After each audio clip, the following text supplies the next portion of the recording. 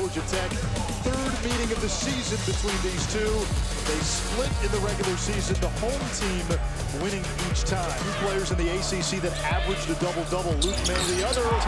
Laszewski hits the three. The young guys got some needed game experience and will be better for it in the long run. Juwan Durham. Look at this. This is really good because Laszewski saw before the ball came to him where he was going with it. Drops it off. Laszewski, telling you, the freshmen are playing with confidence. Good look. Goodwin, catch and release. And it's tipped in by who else? John Mooney this year about taking care of the ball. Alvarado for Banks. And one. Two other defenders by the time he gets to the rim. Juwan Durham down low. Shot blocked by Laszewski. Pretty good. Laszewski got shot fake, got back into play.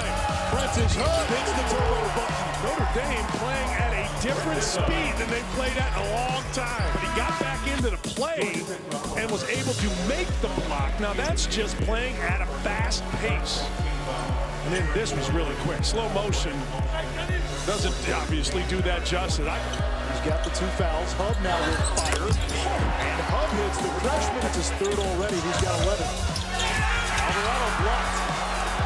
Mooney, great feed to Laszewski, who hits the ground hard. And walking gingerly off the field with the help of